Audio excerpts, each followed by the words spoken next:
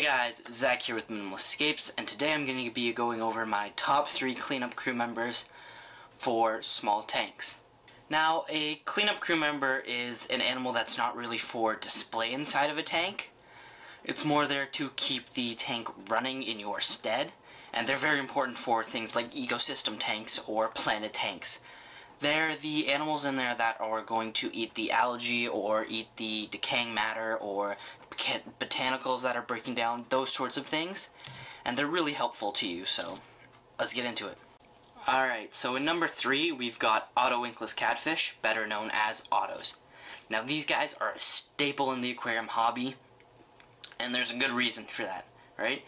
If you go to an aquarium store asking for a small fish that eats algae, if they know what they're talking about, they're recommending autos, right? They're just so good.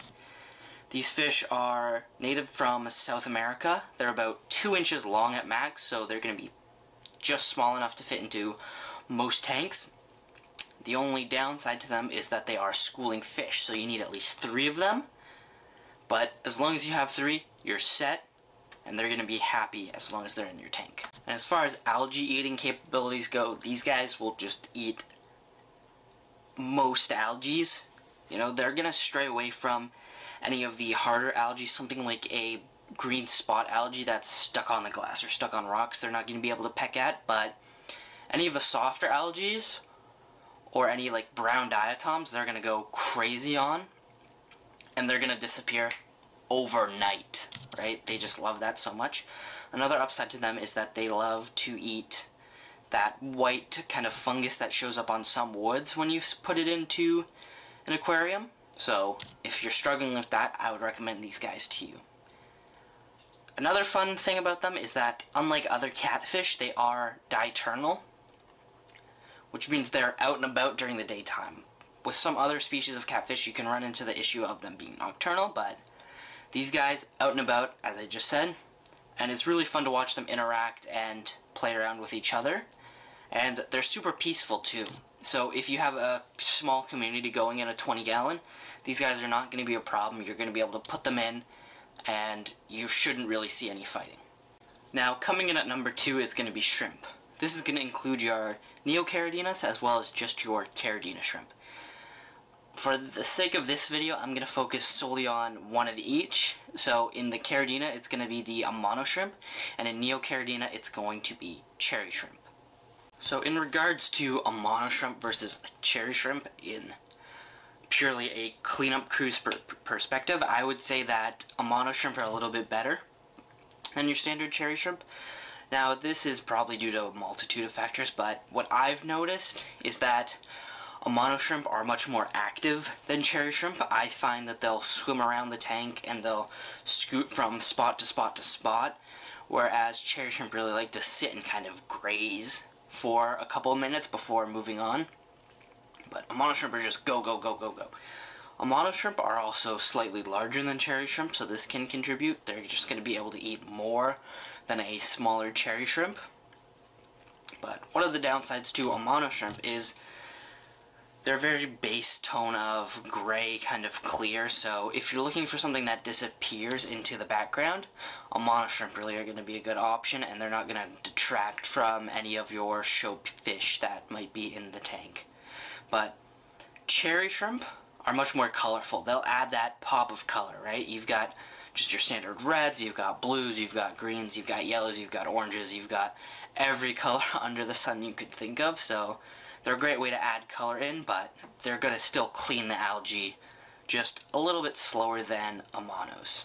As far as cherry shrimp go, I would recommend them as well if you're looking for something that's much more, I guess, budget friendly, right? You're going to have a much easier time breeding neocaridinus than caridinas, so cherry shrimp being neos are going to be much easier to breed, and if you start with like 12 and you've got 4 females and each of them have 30 eggs, say only half of them survive in a community tank, well that's now 60 shrimp, and you can distribute them to other tanks. So looking at it budget wise, sometimes you might want to consider cherry shrimp. Now coming in at the number 1 spot, the cleanup crew member that I think is the most important for any tank you set up. This is something that I would put in every single tank, and I do in fact have in every single tank. That is going to be ram's horn snails. Now these guys are phenomenal algae eaters and they're great in every single tank. Now I know that a lot of people find snails more pest than helpful for tanks, but I really got 3 main reasons why I really love ram's horn snails. Now, reason number 1 is going to be their ability to eat the algae that everything else is kind of going to miss. Now, there's not many animals that go about doing it, but snails are one of the few that can get green spot algae off of glass and rocks. Now, this is due to their tongue, or tongue-like appendage that they've got, which has rows of teeth, and it's very flexible and bendable, so it can go along scraping that off. So it's something that can help you with those trickier algae.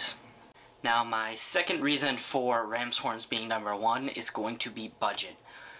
Bang for your buck, I would put ram's horns against any, because while you might only buy like 5 to start, you can just breed them and breed them and breed them and breed them inside your tank and just get enough to go in every single one of your tanks without really any effort and not too much struggle.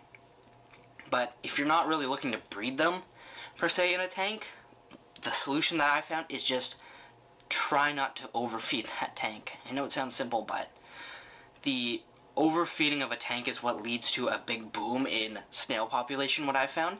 But if you keep your feeding down to a minimum level, then your fish are going to be happy and the snails aren't going to breed, because a snail is going to have to look for much more food, and it's going to be harder for them to allocate resources to breeding and reproducing. Now, my final reason for having ram's horns at number 1 is just going to be the things that they do for the tank outside of getting rid of algae.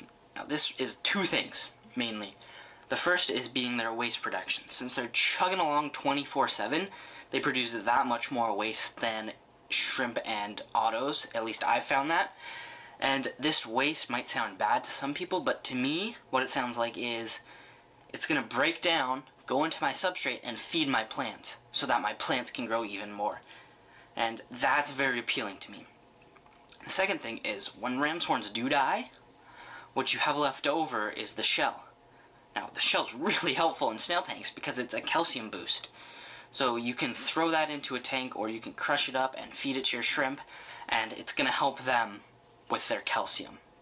Alright, so that's it for this video on cleanup crew members. Hopefully you guys found this helpful, and you're going to maybe refer to this when you're thinking about the algae eaters that you want to get in your tank. But if you did enjoy, please consider subscribing, and I'll see you guys later. Peace.